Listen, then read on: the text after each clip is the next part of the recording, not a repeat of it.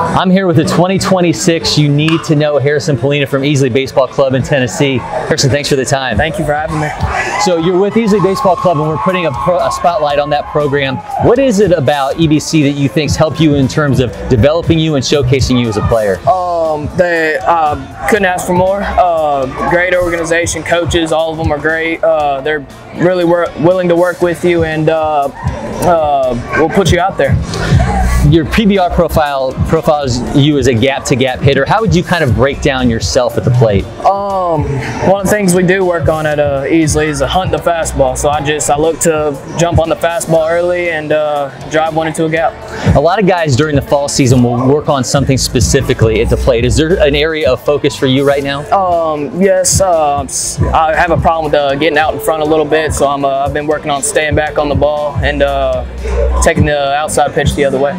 Got to see you pitch a little bit today. You're up to almost 80 on the fastball. The curve gets down to 60. You're giving a batter a 20-mile-an-hour run that they have to work with. How much do you kind of play with that and know that, all right, I've got this big gap that I can work with the pitch?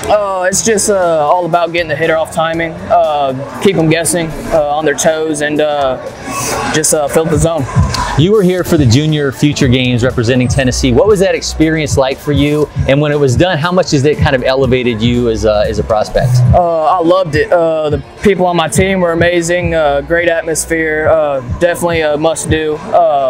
And really showed me what it's going to be like in the future.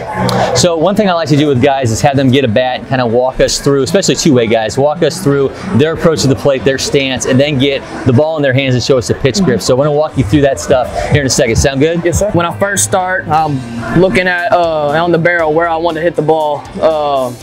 Then I take a deep breath, give it a little tap, right, left, get in. I kind of have my left foot open a little bit. Then I bat wiggle a little bit, and I'm just trying to pull my hands through and barrel up the ball. Go gap. When I first start out, fastball, just normal four seam, keep the fingers right there. And when I move to my curveball, I sit it right there and then just come right here and kind of torque it down.